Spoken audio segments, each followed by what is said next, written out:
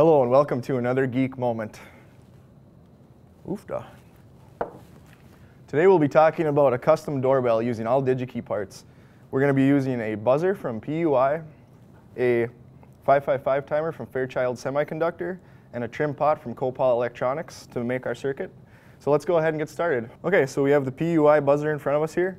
We can go ahead and connect it using the USB cable. Okay, to get the software we have to go to the Digi-Key website. So here I am on the product page for the PUI buzzer here.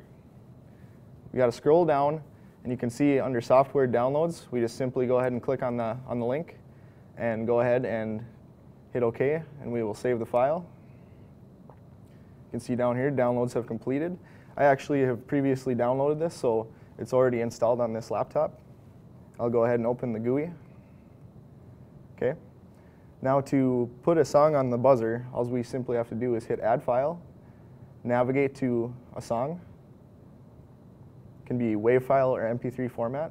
Go ahead and hit Open, and then all we have to do is hit Write. And then you just wait while it programs over the SPI. And there you can see we have a successful write to the PUI buzzer. Go ahead and hit Exit. We can disconnect the USB cable, and it's ready to go. The trim pot is in the circuit here to set the length of time that the song is going to play. So we'll go ahead and adjust our trim pot. We want to get it set about 10 to 20 seconds. So all we got to do once we have that set is go ahead and hit our doorbell using this switch, and it should be good to go. Now what I have in front of me is basically just everything set out on a breadboard. If you want to go ahead and put everything together in a nice box, we actually went ahead and mounted the PUI buzzer to a Surpack box, so it has its own battery holder, and also connected another mock-up of a doorbell to the back side of this with a different song on it.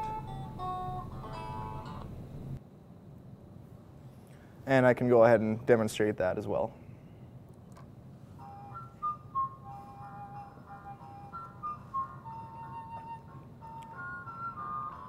So for everybody at Digi-Key, have a happy holidays and thanks for joining us.